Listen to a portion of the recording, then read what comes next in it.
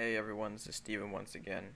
Today's tutorial is going to be on making a grass texture, and you can use this for games or 3D, 3D renders, or just to look at. I don't care. Let's start off by making a new document. 500 by 500. Color mode is going to be RGB. Okay. And let's make our colors black and white, and you can do this by clicking the keyboard shortcut D, and that changed the colors black and white. So come on over to Filter, Render, Clouds. Let's double click on this layer and name it Dirt. Okay. Right now it's some pretty funky dirt, so let's add some noise to that. So Filter, Noise, Add Noise. And we're going to use Gaussian and monochromatic. Let's change the amount to 44. Okay. Now let's blur it a little bit by going over to Filter, Blur, Gaussian Blur, and we'll leave it at this 0.9. And now coming over to Filter, Blur, or Brush Stroke, and choose Splatter. I'm going to have the spray radius to 21 and smoothness to 2.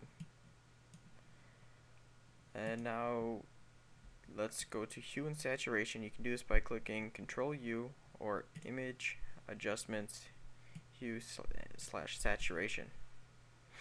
Click on Colorize, and let's change this to 49, 29, and negative 29, and then negative 38. And that gives us a better looking dirt. Now coming over to your layers again, let's make a new layer, name this one Grass,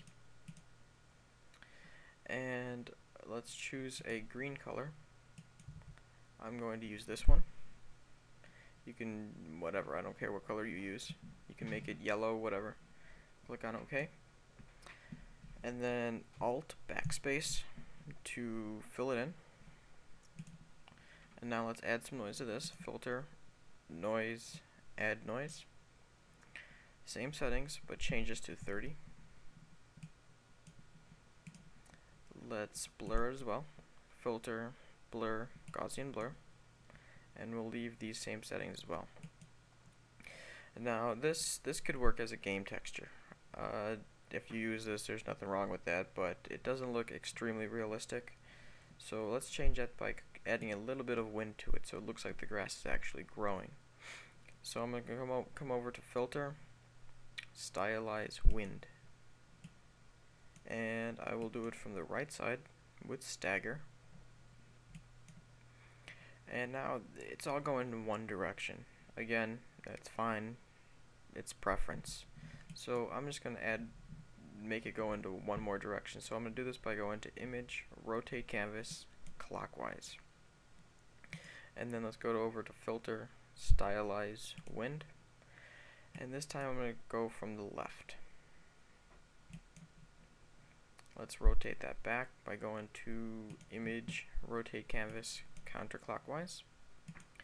Now the grass doesn't look very healthy. It looks kind of dark, and right after the winter, the grass is kind of dead. So we're going to change this by adjusting the contrast. So come on over to Image, Adjustments, Levels, and I'm going to drag this over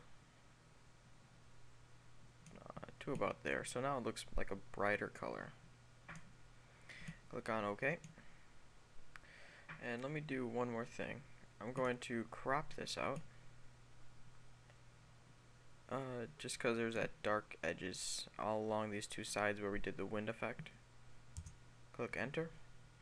And now this comes in where you can skip this step if you wanted, perfect grass. But we made this nice dirt layer, and I'm going to use it. What I'm going to do with it is coming over to this grass layer. Let's add a layer mask, and I'm going to choose a light or a dark gray color actually, and make sure you're on this masking layer. Go go to your brush tool, and I'm just going to choose one of these default brushes that kind of looks like a spray paint, and I'm just going to click randomly. And you can see what that does. It adds a little bit of dirt and makes it look more realistic, like you can see the dirt coming through it. You might want to do a little better of a job than I'm doing. Mine looks a little too splotchy, but you get the main idea.